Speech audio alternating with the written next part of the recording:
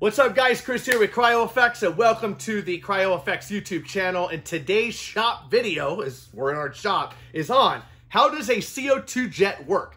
So we did another video that's on the channel, link in the description or I'll pop it somewhere on the screen here.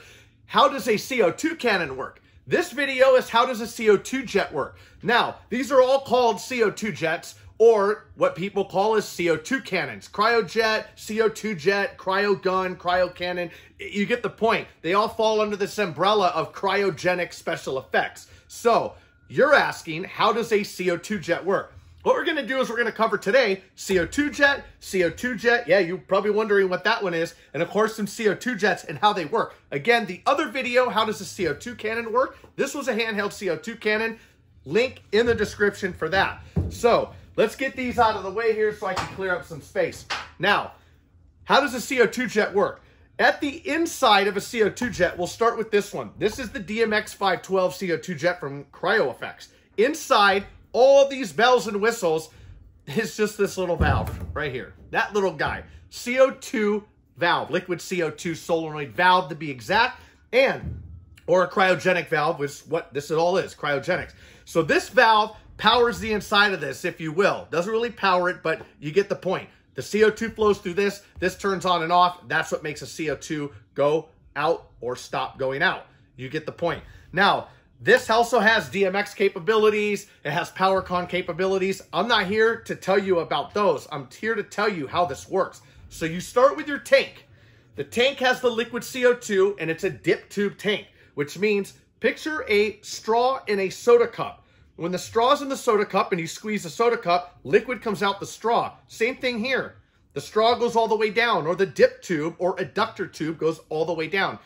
When you take the straw to the soda cup and you squeeze the top, well, no liquid comes out because the air at the top is going to come out first. Same concept with these tanks. So yes, that's a rudimentary concept, but I hope that you get that. But that's not what we're talking about here. So it starts with the tank.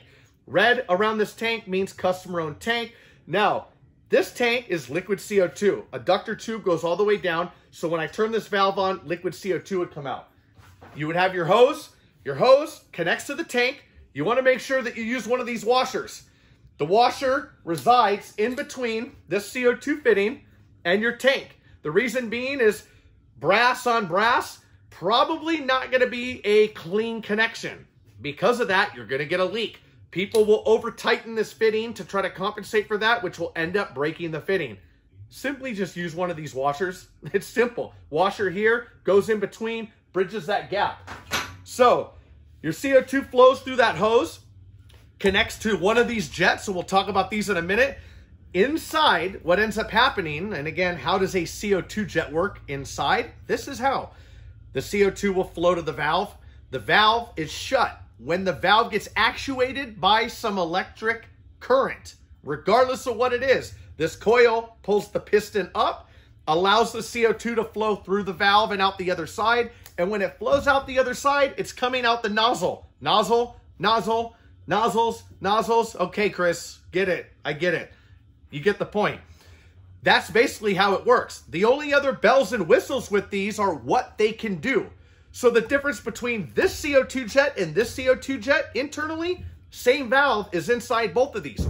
The only difference is this one is a stationary CO2 jet, and you can manually move the nozzle back and forth from side to side, wherever you want to put it. It allows for DMX. It allows for rudimentary DMX switching. And of course, you have your power cons on the other side. Now, what's the difference between this? Because internally they're the same, right? That's correct. But this one is called our XY jet. The reason being is the DMX controls it left and right on one axis, and then up and down or side to side on another axis. It looks like R2-D2. Yes, I already know. Leave a comment in the description. Hit the like button if that's a good analogy, right? Right? So that's basically how they work. Then you have your CO2 cannon.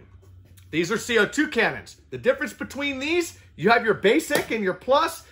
This one has a digital DMX on it. Again, inside, the same thing is inside. You have your valve. It's just a different valve. That's it. The valve is on the inside of this. You have your nozzle where's the nozzle? Nozzle connects to one of the sides like this. I'm doing all these maneuvers over here. So nozzle connects like this. You got your quick disconnect on the other side. Same thing. This valve is what turns on and off and allows the CO2 to flow in and out.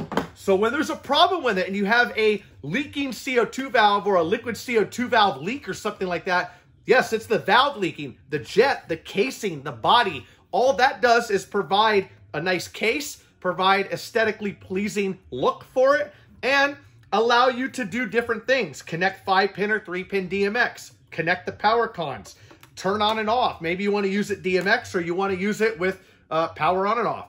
And of course, the Dmx setting. This one's digital. This one, you can't see it here. Let's turn this around. This one is a rudimentary dip switch.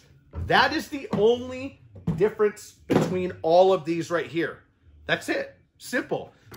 And of course, didn't want to leave you hanging, so showing some live footage of CO2 Jets in action. Here's one set up on stage for an event in San Diego. Here, the green circles are the CO2 Jets, red arrows are the CO2 lines. And of course, green circle and green arrows are CO2 Jets along the front stage. Here's CO2 Jets in action, and of course, more CO2 Jets in action. And then last but not least, the stage view of some CO2 Jets and what they look like. And of course, here's some confetti, CO2 Jets, and a ton of CO2 Jets in action, ready, and there you go. More CO2 Jets live, and this is how a CO2 Jet works. Back to the video. So if you want to know more information about how a CO2 Jet works, leave a comment below. Of course, subscribe to the channel. We do some free giveaways in the community channel, and only those that are subscribed that hit the notification bells will be the first to be notified about that. Other than that, we'll answer your questions. That's it for this video. This was a super quick overview of how does a CO2 Jet work. So if you're looking at these CO2 Jets, maybe you see a CO2 Cannon in Ibiza or Ibiza, whatever you call it, or CO2 Cannon that DJs use. Maybe you have a CO2 Jet Dmx. We talked about that here. And of course, a CO2 Jet machine. Don't want to forget about that because these are machines. That was covered on this video. Thanks for watching. Until next time, adios.